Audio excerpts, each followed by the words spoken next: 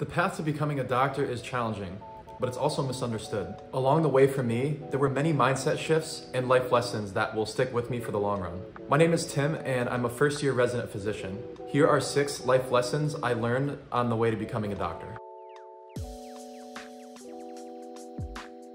Med school teaches treatment of disease, not prevention.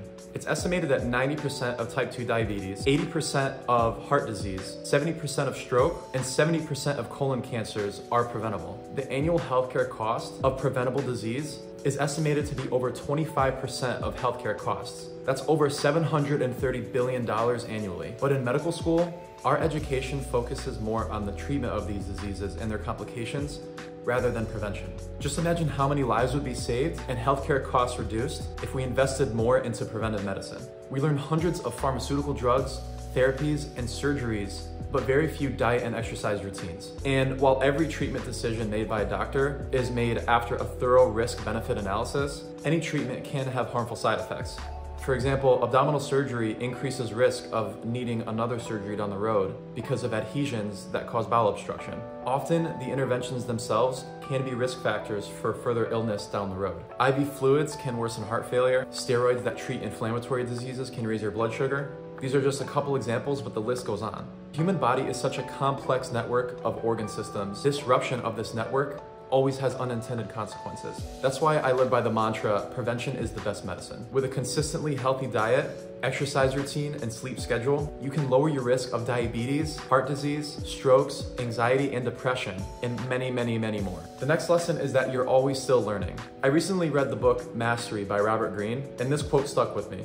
Mastery is not a function of genius or talent. It is a function of time and intense focus applied to a particular field of knowledge. Medicine happens to be a highly structured application of this philosophy. Even after studying all the pathology, physiology, anatomy, and pharmacology day in and day out for 4 years, there's still an ocean of knowledge and skills I still have left to learn. Humility and openness to learning is the best attribute to have for achieving mastery in any field. Even fully trained physicians encounter diseases and situations that they never had to in the past and have to review the guidelines of treatment and read more about it to inform their next steps. What makes physicians masters of their craft are those who have a nonstop hunger for learning to refine their craft over time. The next one is never give up what makes you happy. Some days it felt like the harder I studied, the less improvement I was seeing in my scores. I was getting diminishing returns from my hard work, and something needed to change. I realized the answer when I found a flyer for a local baseball team. I tried out for the team and started playing that year. Putting on my baseball cleats, dusting off my wood bat, and stepping onto that baseball field brought me back to my roots. It allowed me to reclaim my identity outside of medicine. But the benefit of continuing to pursue your hobbies translates into your work life as well. I realized I started studying more efficiently and learning more material in less time. I was mentally rejuvenated and more motivated to study and perform well on my clinical rotations. My scores improved with what felt like less work that I was putting in before. And all because I learned how and when to hit the reset button and how to not let medicine dominate my mental energy. The next one is you can always accomplish more in less time. When I started med school, I thought that my performance would correlate with how much time, effort, and work I put into my studying. And the night before every exam, I used to study as long as possible, all the way until my bedtime.